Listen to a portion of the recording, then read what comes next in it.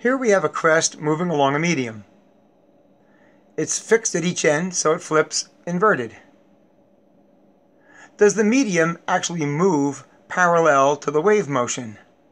Let's slow it down and take a look. Look at the medium here. It's going up.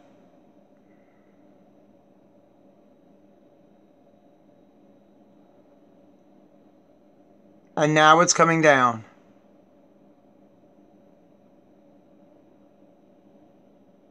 It never moves sideways, only up and down. That's a transverse wave.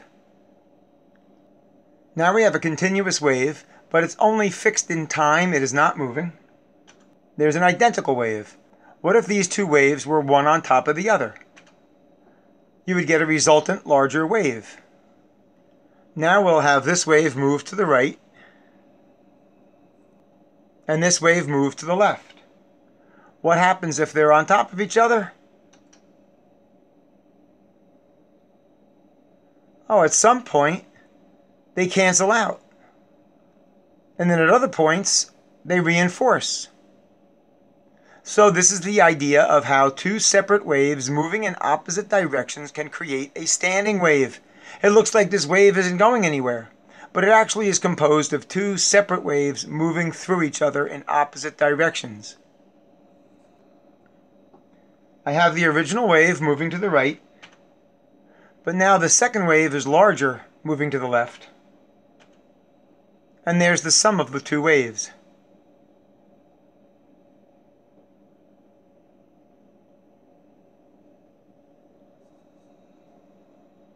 Here's another example. I have the first wave moving to the right. Now that second wave looks like it did before, but the frequency is just a little bit different.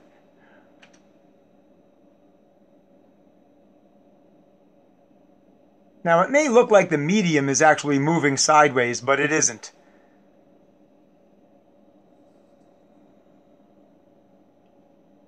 Overlapping waves can generate some pretty crazy patterns.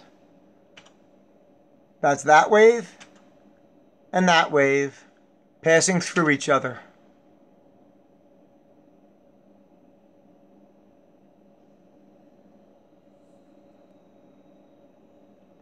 So adding these waves is all about the superposition principle and constructive and destructive interference.